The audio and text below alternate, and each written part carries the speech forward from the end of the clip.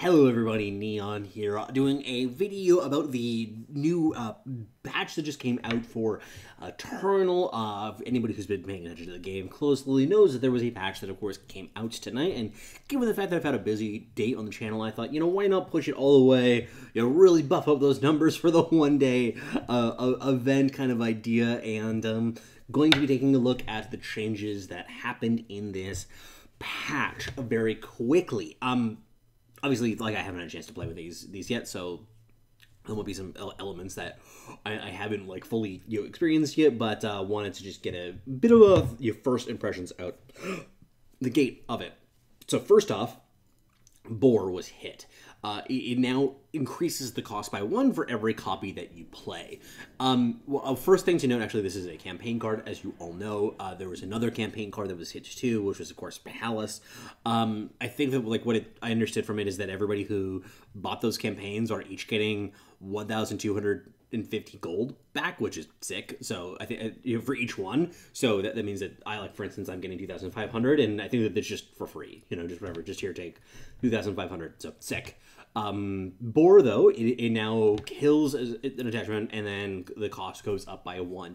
The big issue with Boar is that it really punished people who were relying on relics that had to stay in play, especially when you had a number of relics that had to stay in play. For instance, it doesn't really do a lot against the decks that like rats or something like that, because partly a lot of those relics that you would see in those decks just had an effect when they come into play. Like Cage itself it generates a 1/1. You then pair it with things like the Hideaway, which gives you a 2/1.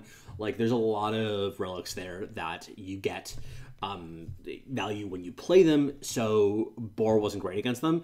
Boar, and the rider text of being able to use it multiple times wasn't particularly special against something like chains or whatever, because usually they just have one card out in a lot of cases. Now though, but the thing that was struggled the most would be something like Chalice decks, things that have an 2 or 3 relics out at once, which are high value, you cost 3, 4, 5, that kind of amount, and it was really oppressive at pushing those strategies out, and this at least makes it a little bit harder to get just a ton of value off of it. This is, all things considered, a relatively minor nerf. Usually when you are, it's pretty rare to get a lot of value off of Boar nowadays. I mean, maybe that's just because we have Boar in the metagame, and it's kind of suppressing those strategies enough that you're not seeing them. So I'm interested to see how this ends up playing out, and whether it makes a big difference in the amount of relics matter strategies, because if you're getting 2 high value relics for 3 costs as opposed to for 2 costs, that's still insane. That's still really good.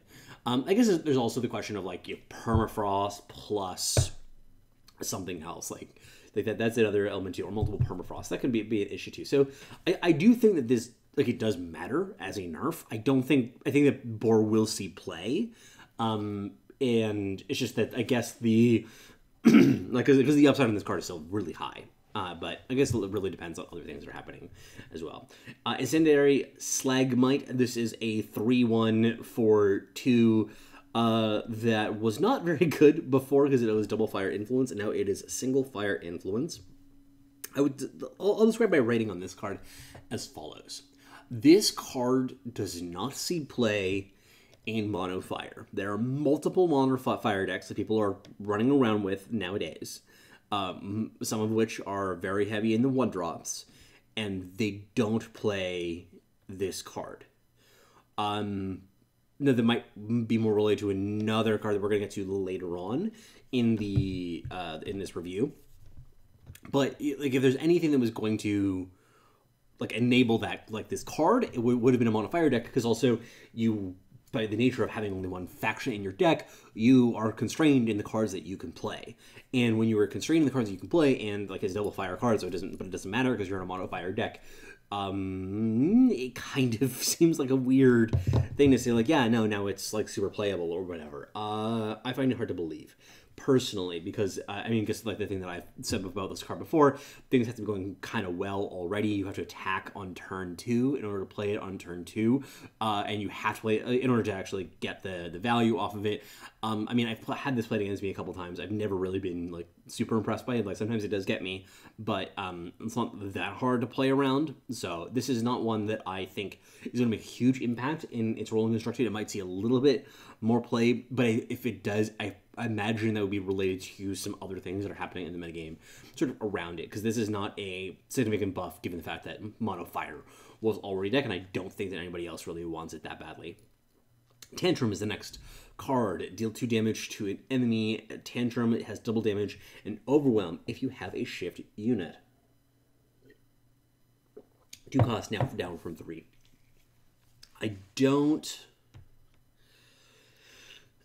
I mean, 4 damage Overwhelm is kind of interesting for 2, especially given the fact that it goes face. And if you pair it with something like Howling Peak Smuggler, like that's almost interesting. But you have to play a shifted unit, and I just don't think that there are that many that you actually want to play kind of honest. So this is a long shot in my mind. It seems good. Like, it's definitely better for draft. Like, draft, this is... You're going to be very happy to play this now. So that's good. But I don't think that it matters. I'd be surprised if this ends up mattering for Constructed. Adolescent Deathjaw is the next one. It was a fun little name. For it, you may put an exhausted enemy unit into the owner's hand as now a 3-cost shift as opposed to a 2-cost, 4-cost shift rather. We're actually pretty good at 2, I think, but for 3, it doesn't make it into Constructed, I don't believe. This is kind of like an old Praxis Displacer, but you get the body a couple turns later. Costs less, though, I suppose. Maybe this does actually see a little bit of play in a world where Obelisk is less under the pressure of Boar.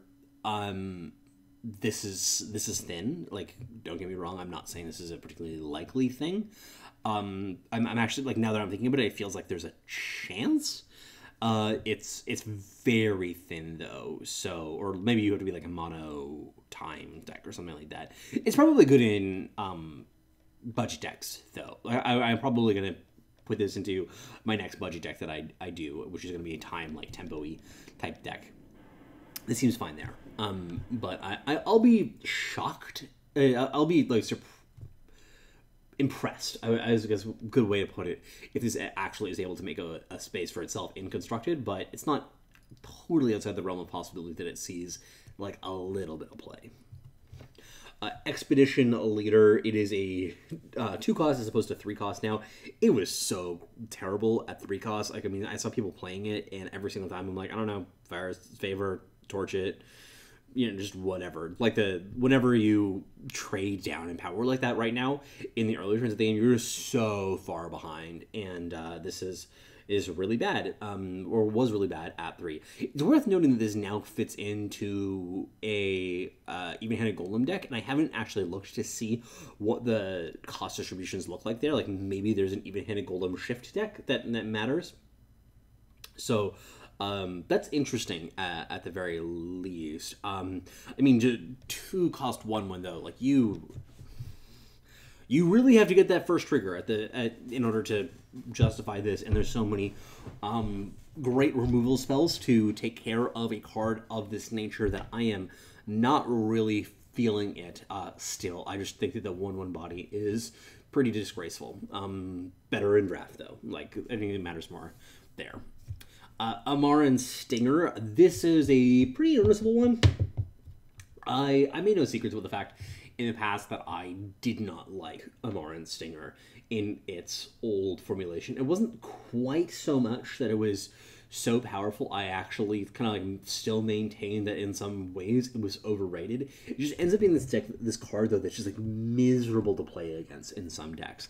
If you get hit on turn 3 by an Amaran Stinger, like you're on the draw, they Amaran Stinger you, and you're on a fair mid-rangey deck that doesn't have a lot of flyers, you can just kind of lose to that because this card just randomly is like 3 removal spells. It is so frustrating. It's so annoying.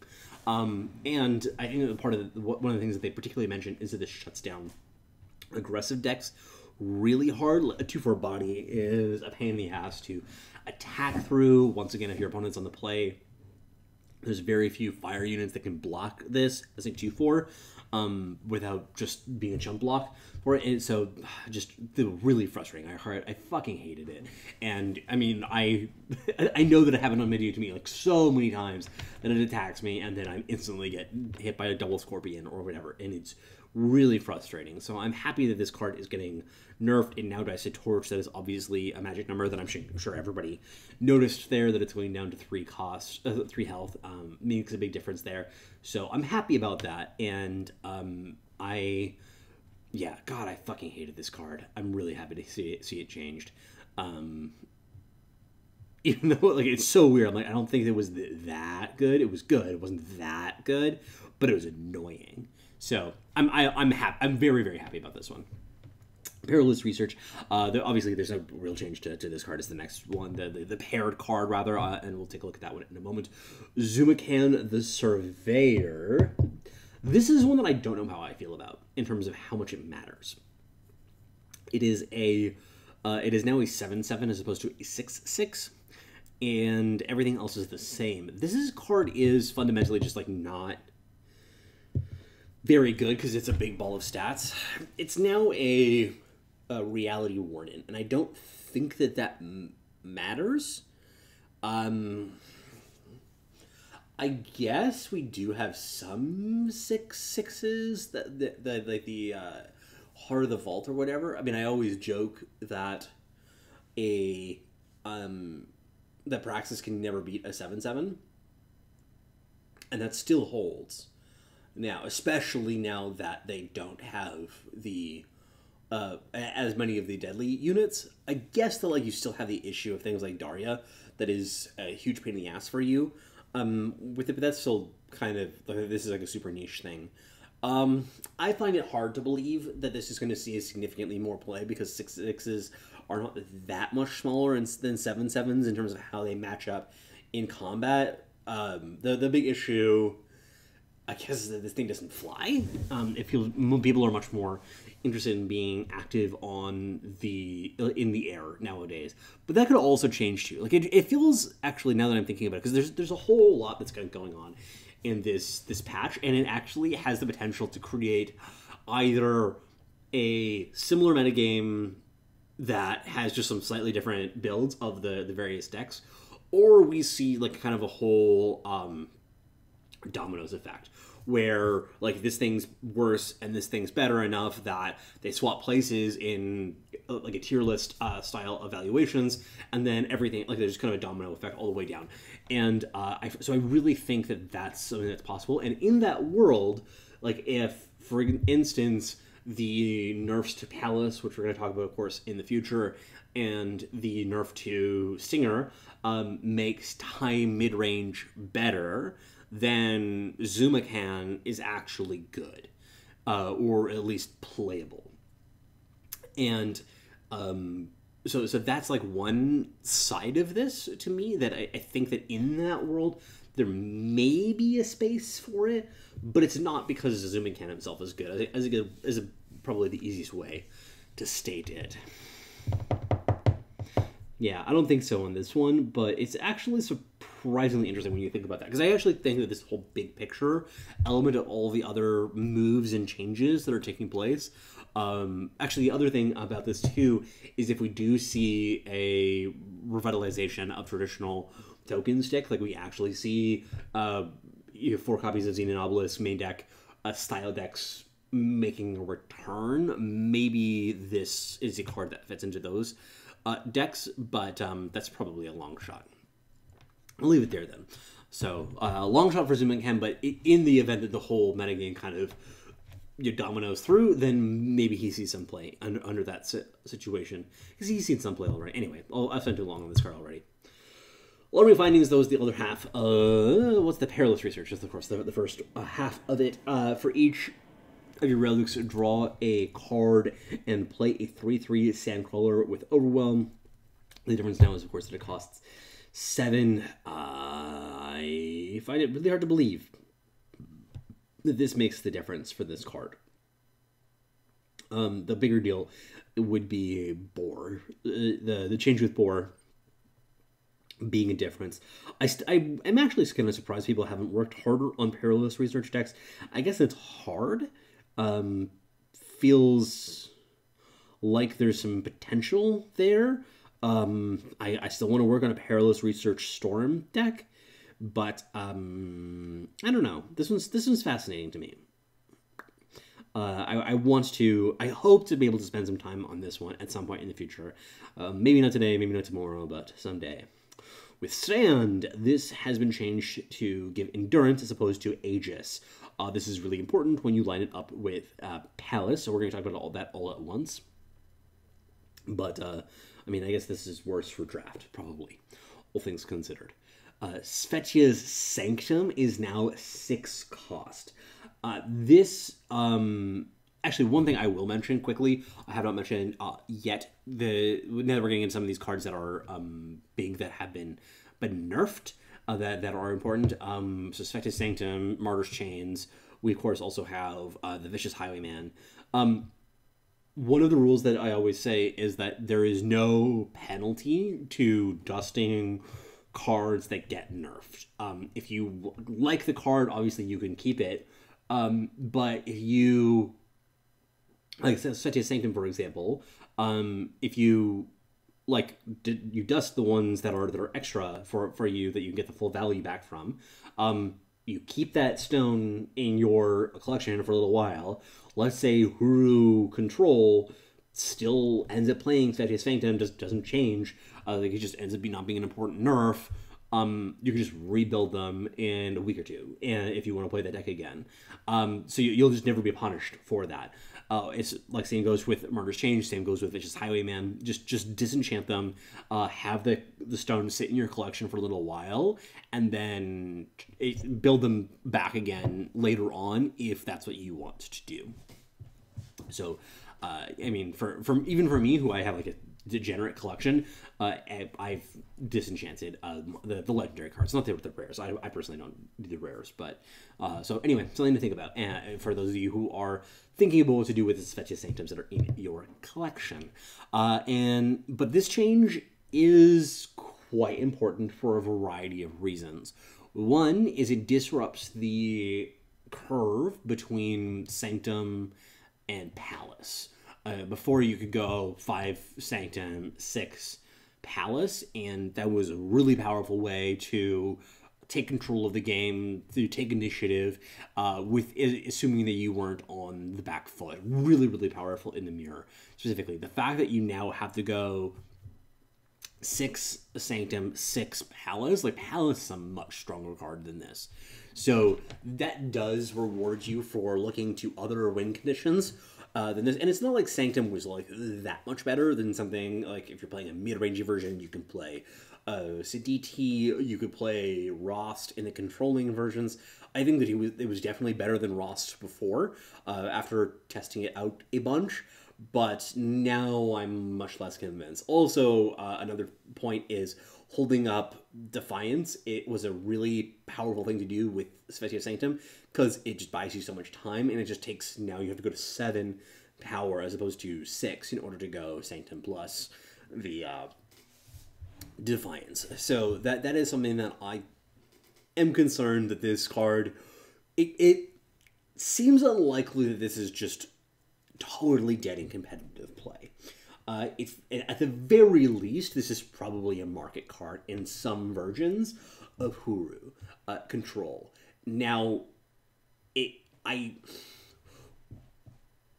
the question I'm thinking about right now is, what are the chances that this is the main win condition in the stock versions of Huru Control now?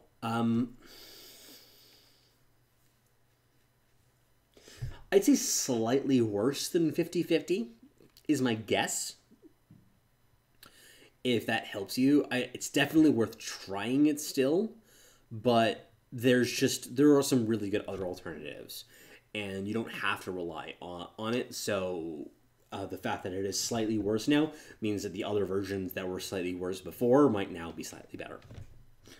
In terms of what this, I think we obviously have to talk about Palace in terms of how it affects the overall status of the metagame for Huru, but that's just my take on Svete Sanctum specifically.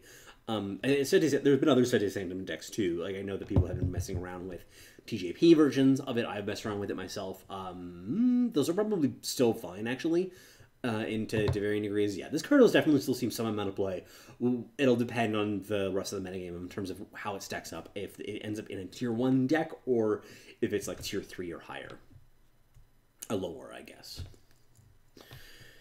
Who knows how these things work. Martyr's Change. Go to 9. This is one that I think a lot of people have been talking about to varying degrees. Martyr's Chains is a card that has a lot of naysayers. Has had a lot of naysayers for a while now. It's really frustrating to play against if you're on a mid-rangey deck, because it just shuts down the game so hard. So I'm not that sad to see it go. I was never big into the Combre Chains decks. Those are the ones that I didn't like the most, because it just felt like the games were really uninteresting. Either you shit all over them or they shit all over you. That was not fun in my mind. And so I'm definitely not sad to see this go. Was it so... This is, I think, more of a it's not fun rather than it's too good nerf. There was a time that it felt like it was a little bit oppressive, but they changed other stuff around it, like the Justice Merchants, that it wasn't quite as bad. So we'll have to see how this pans out over the course of the next couple months. It's probably still going to be a market card in some versions of Justice Control decks, but definitely very unlikely to see significant main deck play, is how I will put things. Larai the Appraiser. She has been changed to a 2-cost twist as opposed to a 3-cost twist. I'm going to read this card again for those of you who don't remember what it does, because I don't blame you. The enemy player can attack with relic weapons or activate relics. Pay 2 and twist Laura to draw a relic from your deck with cost equal to her health. This is probably... I'm thinking about this particularly in Chalice, because like she kind of brings her own Chalice, and the fact that she can't get Sanctum does matter. So this one's fascinating. Like, this is definitely more interesting. I know that 3 cost, which is like way too much. It was really expensive, and I mean, card draw engines are kind of cool. This is going to be... I think that this is worth trying as a meme / fringe deck. There's some potential here that this is a lot of card draw possibility. If you top deck this in the late game, I can kind of see this setting up just some absolutely bullshit combo, which is really cool. I would love to see that. This would obviously go in alarming, not obviously I guess, but like very likely go into a alarming findings deck. You'd have to put a lot of effort into building this properly, and it seems like a hard task to do, but I think this is probably worth it as a payoff. And there's enough high power and versatile relics around that it's kind of fascinating. The fact that it also goes by the health as opposed to by the attack is so interesting, because I think this card would be so much better the other way, because you would want to start with like the cheap things, like you start off with Pitfall Trap and you kill a small idiot, and then you go up to like Lethrai, Hideaway, etc., and you move up the chain that way, as opposed to moving down the chain of starting with something like, it wouldn't be Sanctum anymore. I don't even know what you would play for a 5. Maybe like Visage? Maybe that is just bad. It's interesting, I would say, at the very least. Definitely much more interesting than it was before. The 3 cost was just not worth considering. Bam! 4 cost, 3, 5. When Bam attacks, you play a 1/1 Yeti Spy, and 3 cost, transform a card of your choice in the enemy market into a 1/1 Yeti Spy. This is, of course, decreasing the shift cost of it, going from 4 to 3. I mean, I honestly think he was kind of close before. There's been successful Yetis decks. I haven't played them myself, so I don't really know. This is obviously so insane with Womp. God. I want this to be good. I don't think it is. I'm like, to be honest with myself, I don't think it should be. But hitting market cards for free like that is kind of cool. It's just so passive as a 3-drop, right? And I guess that, like, Yeti decks don't have, like, the super impactful market cards that they're worried about as much. They're kind of just worried about running out of steam more often. I have to play the Yeti decks more to know if this is something that is even a consideration. Probably not. I'm just kind of humoring it. Elder Meditant is now a 2/2 up from a 1/2. This probably matters to draft, but I don't play draft very much, so I can't really comment on it. Same goes for Murderous Flock. I'll just leave those to people who actually care about draft. Go talk to Sunnyvale about that. He will be sure to let you know. Same with Crooked Alley Guy. Like, none of these cards, by the way, like the Crooked Alley Guy 2, I should say. Maybe there's a shift aggro deck. I don't think that there is. I really don't think that there is. Like, going up to like a one cost 3/3 is just not worth that amount of work. It's less work to do the what's his name? The 1/1. You know that one, the Prospector. Lucky Prospector. That is less work than this card. And that card doesn't see a ton of play. And has never seen a ton of play. Like, he's seen some, but not a lot. And I just don't think that this card is as good as that, so probably bad. I didn't like I know people have been messing around with the 3/4 Reckless Shift 1 card, and that one hasn't impressed me either. So, count me down skeptical for it. Tazbu the Forbidden. It is now... he now draws cards when he dies, not just other units die. This was a change that felt really obvious to me. Like, even when I first saw him, I'm like, he needs to draw a card from himself. I actually think he's kind of interesting now. Equivocate is a little bit less popular than it's been in the past. It might come back now. Obviously, we've seen a lot of other changes in the metagame that could relate to Equivocate being better again. But Tazbu here, he's interesting now, ish. Just as like I guess heavy shadow decks haven't been super where I want to be. Other than the I should take that back, because there are some of them that are good. This seems interesting in a Witching Hour deck, now that I think about it. Like a Grenadin deck. Is that playable? Is that good? It's definitely better, but I don't know if it's good or not. I actually think it's worth testing now. He has now moved from unplayable trash to at least like worthy of consideration. That's not a high praise of it yet. I'm skeptical of it, but I think that he's worth trying. So I'm happy, by the way, that Tazbu and Zumakan, whatever his name is, both got buffs here, because those were the 2 members of the cycle that just like were clearly out in the cold. So getting the nice, healthy boosts to each of them means that they giving some legs to these other factions that are kind of feeling a bit dejected right now. The Vicious Highwayman is up next. 5/3 now for 5 cost. This is a really big nerf for a number of different reasons. This is actually something that I was talking about before with, like, right before this patch came out, like a couple days ago, with the members of the Discord. By the way, sign up for the Discord if you haven't already. It's a lot of fun. Lots of informative shit goes on there. Great discussions, great shit talking, all over everything that you could want from a Discord. So check that out if you haven't already. The link will be in the description. But the thing that I was saying with it is Vicious Highwayman gives Stone Scar just kind of like this free out to some of its biggest weaknesses. Like, it's so good at just shitting all over aggro decks.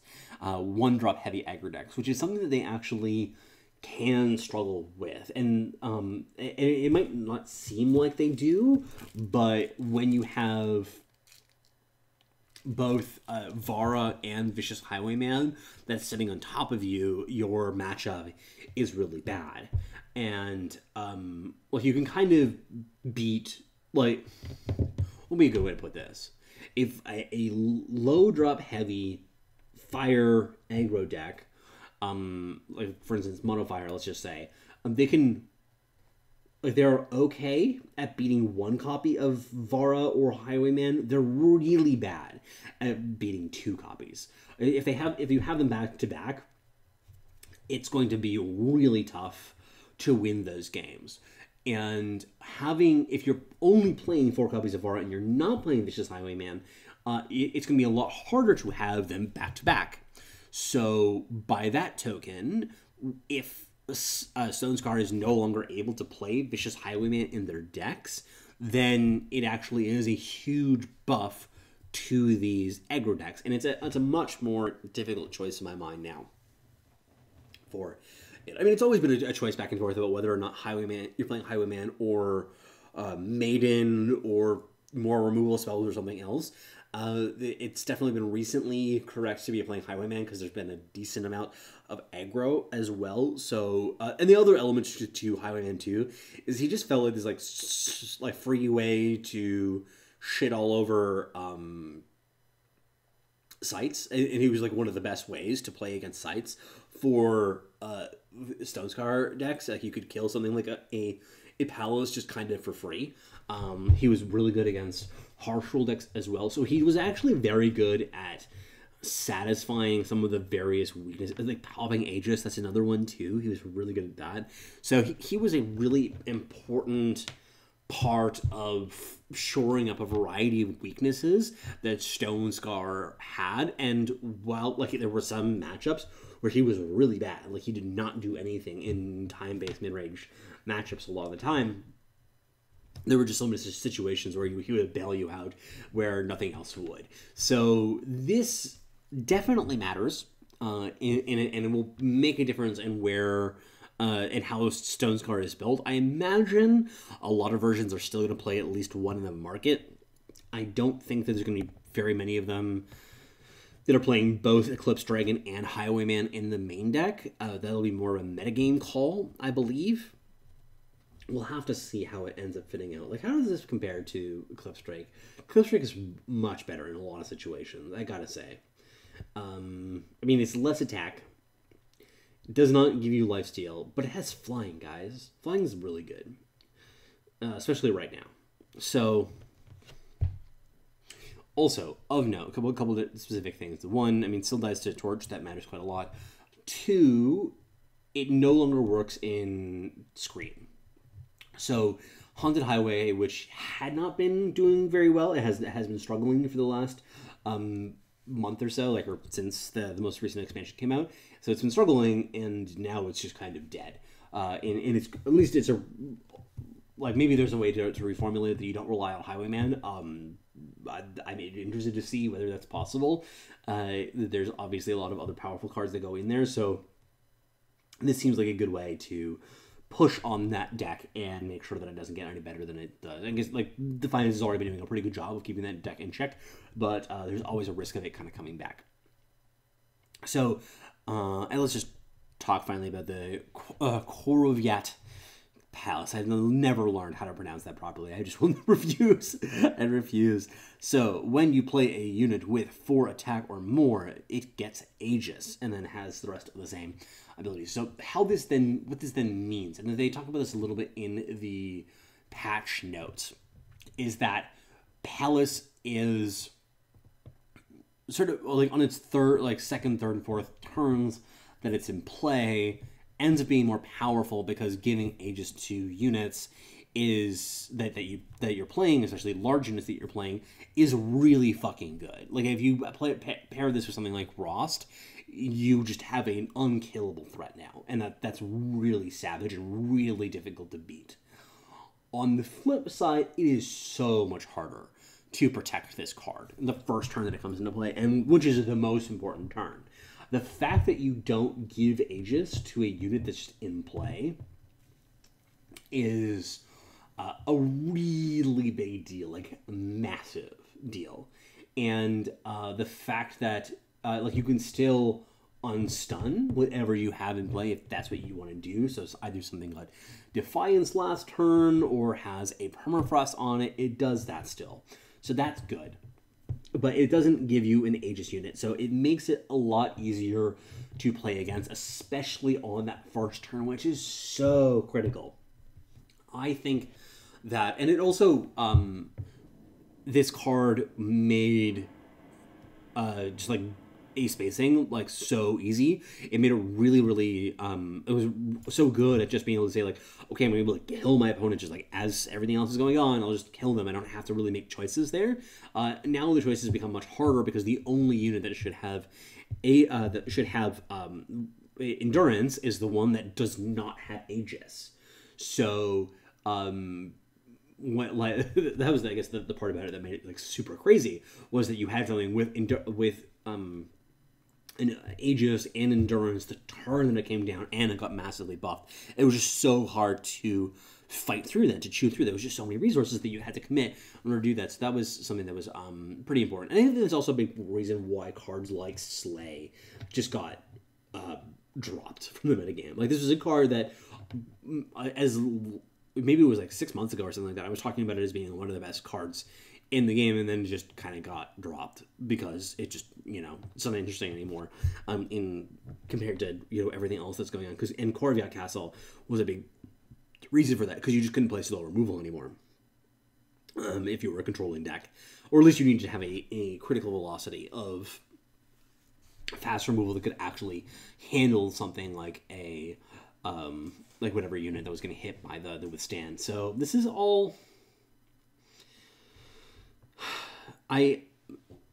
putting everything together, I guess, is the next thing to talk. Like this is a big nerf to Palace on net, I think. And while it is true that there are going to be some games where Palace is on net actually better than it was before, that is going to be the minority of games. I would say about half the games, 25% of the games, it is going to be like significantly worse. 25% of the game, it's going to be moderately worse. 25% of the games, it's going to be about the same, and 25% of the games, it'll be a little bit better, is how I would evaluate it right now. Palace was insane before, though. Like, it was one of the best cards in the game. So it was one of the reasons that you built your deck in Huru colors, just so that you could play Palace. And so going down from number 1 to number 5 or whatever it is, isn't game ending for Palace. Like, Palace will see play still. And I'm just very curious as to what the decks will end up looking like. So there's still going to be a mid-range deck in there that's worth playing. So there's still got to be a control deck that's in there that's worth playing. I don't know exactly how far down they're going to go in terms of the tier list, especially given that there's a lot of other things that are moving around it. So I'm curious, and I'm really excited. I'm very happy on net with all of these changes. To be clear, like, I think Stone Scar and Huru were both a little bit too good. And I think that they hit Huru a little bit harder than was needed, to be frank, because there's kind of, they hit Palace, really fucking hard in this one. And so I don't know if that was necessary to hit it as hard as they did, but I'm happy that they hit them at the very least. I'm happy that they hit Stone Scar as well. I kind of feel like it might have been good to hit them a little bit harder. The suggestion that I had with Highwayman as the change was that he would no longer give lifesteal when he killed a unit or when a unit died when he was in play. And I think that I still would have liked that more. I obviously haven't played with these changes. Well, the Direwolf Digital team had, so I will defer to them to a certain degree. I'm interested to see how this one ends up panning out. It still feels like Stone Scar is really good here. And until people have a chance to figure out everything else that's going on, that'll be my default. Like, if I wanted to win as much as possible today, I would play a Stone Scar deck with very few changes, other than maybe just putting one Highwayman in the market and just substituting with other good cards in the main deck. The fact that you have Stinger getting shit on is a really big advantage, actually, to Stone Scar, I gotta say, because they did not like playing against those 1/1 deadlies, and the fact that she dies now to Torch will make it a lot easier for you to defend yourself against that. So there's a lot of thoughts on it. There's a lot of possibilities of how things could go from here. I could actually see this end up being a patch where basically the same hierarchy with some slightly different configurations, maybe one or other two new fringe decks pop up, but that's kind of it. I could see that as one possibility, or I could see this ends up having this huge cascading dynamo, like yeah, dynamos. What are they fucking called? It's light, guys. The ones that fall over. Dominoes. Fucking brain fart out of my of all time right there. Just I'm gonna leave that in too, guys. You gotta enjoy that. My brain just been like, what are the thing? I actually had to think about the pizza place in order to remind myself. It's a good moment there. Good moment. So that I think is a good cue to end the video for today. Thank you so much for hanging out with me, getting my first impressions on this. Be sure to comment decks that you want to see me try. Particularly if you have ones that you see on Eternal Warcry or that you make yourself, like share those links with me. I would love to take a look at them and love to try them out because there's a lot of possibilities to go from here. I'm probably going to try something at least quasi-competitive going out the gates to kind of understand what things look like going forward, but I really would love to see lots of suggestions and lots of ideas going forward, so share those in the comments. Of course, also subscribe, like, and share and everything. Also, I don't plug my Patreon nearly as much as I should. I would really appreciate it if you could check that out if you can and share a little bit of cash for that to support the channel if this has been something that you found valuable. But thank you so much for joining me today. This has been really interesting to go through it. Even over the course of my going through the nerfs and changes again, I've kind of changing my mind on a few things. There's a lot of possibilities here. And I look forward to investigating them, but that'll be it. Thank you so much.